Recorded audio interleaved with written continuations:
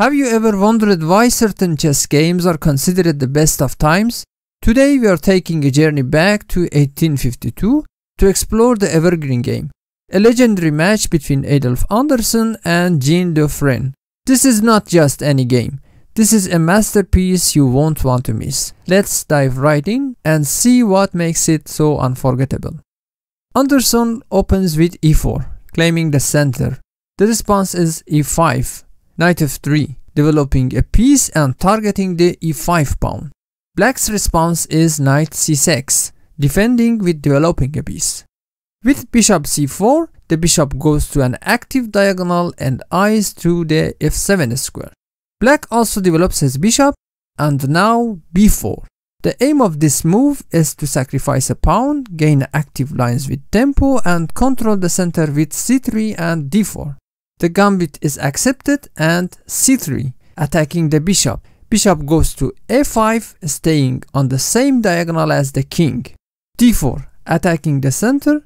Black captures the pawn, and instead of capturing, Anderssen puts his king to safety with castling. Black response is d3.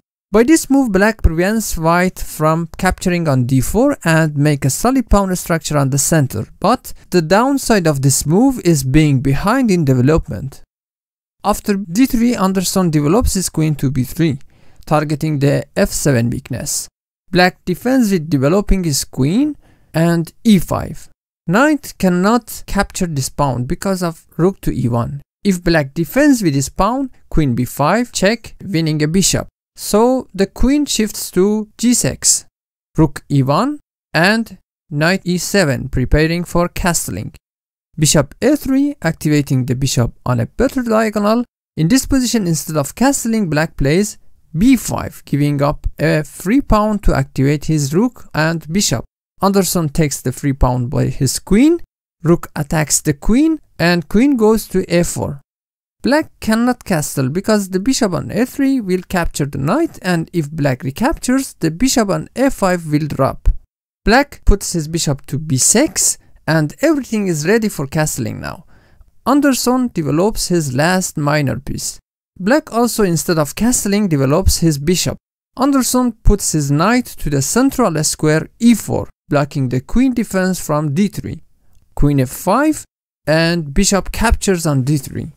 The queen now threatened by knight f6 check, so queen h5 is played by black. Anderssen here sacrifices the knight.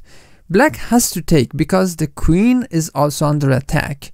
White pawn also captures on f6, and now the e-file becomes open for the rook. Rook g6 was played by black, aiming for capturing the knight on f3. Anderssen ignores the knight and brings the other rook to d1. Queen captures the knight, and there is a checkmate threat on g2. But Anderssen starts attacking with rook takes e7 check.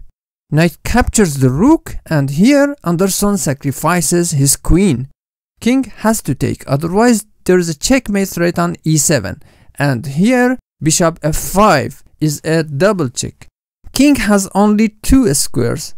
King c6 will be checkmate immediately by bishop d7. So king goes to e8, bishop d7 check, king f8, and bishop captures on e7 checkmate. What a breathtaking finish by Anderssen. A beautiful game that will remain evergreen in our hearts. Let's go back and see what happens if black had not captured the rook with his knight. In this situation, black's only choice is king d8. Rook gives him another check by capturing the d7 pawn. If black captures the rook, bishop f5 is double check again, and king e8 is forced. Bishop d7 check, king d8 is forced. Bishop captures the knight check. King c8 is forced again. Bishop d7 check, king d8, and bishop e7 is a checkmate again. After rook capturing d7, king c8 also is not a good solution because of rook d8 check. If black captures with his rook, the queen will drop. If he captures with king, bishop f5 is a dangerous check again, and if he captures with the knight, we have a brilliant queen sacrifice again. Following with bishop f5 double check, king has to go to e8 or c6, which both of them will be checkmated by bishop d7. In this game, Anderssen shows us the beauty of chess. If you enjoyed this game, don't forget to hit the like button and make sure to subscribe for more chess insights. Thank you for watching, and until next time, keep playing and keep learning.